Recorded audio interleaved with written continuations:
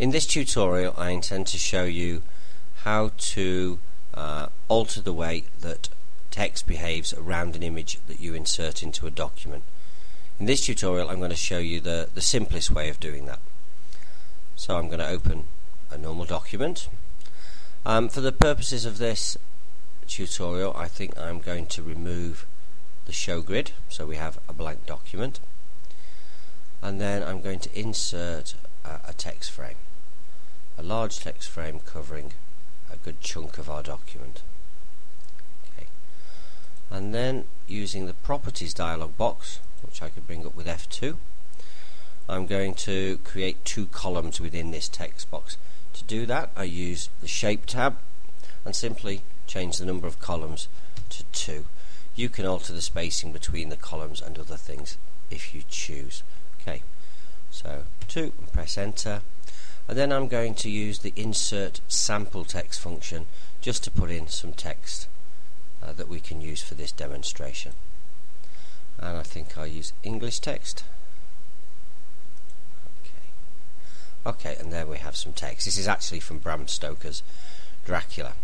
Okay, so let's imagine I want a large image in the center of here. What I might do is, rather than go straight for the image, I will choose a shape and draw a shape something like the size I might want eventually. I don't know exactly what shape it's going to be, but there you go. There's a shape for now. This shape is black.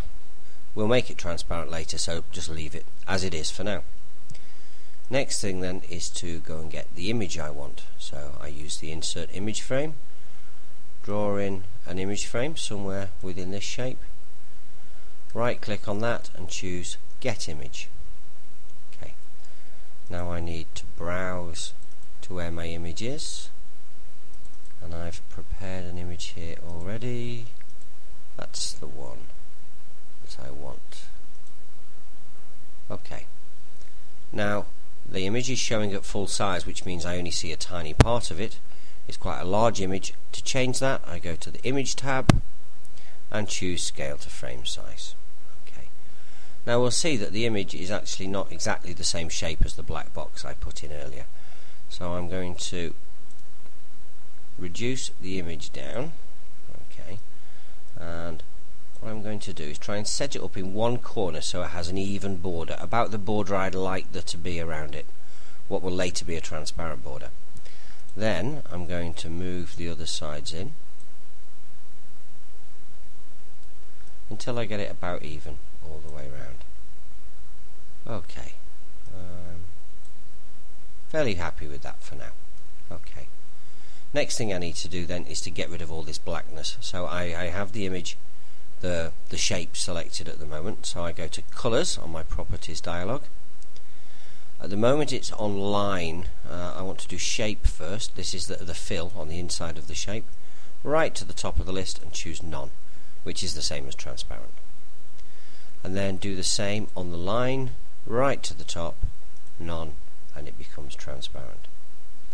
Okay, so the shapes become completely transparent, and to avoid this getting confusing, what I'm going to do now is group it to the image. So I'm going to hold down Shift and click on the picture. Okay, and now you can see both are highlighted.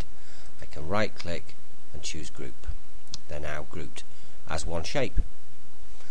Okay, what I now need to do then is to make the text flow around this shape. So I move to shape, choose text flows around the frame, and there you have it. And the nice bit about having locked them together is that if I alter the size, which I may well want to do, the image and its border move together.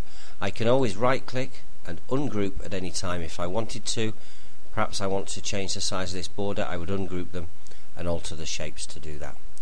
But I'm actually pretty happy with that, and that's a simple way of inserting an image and being able to alter its border size.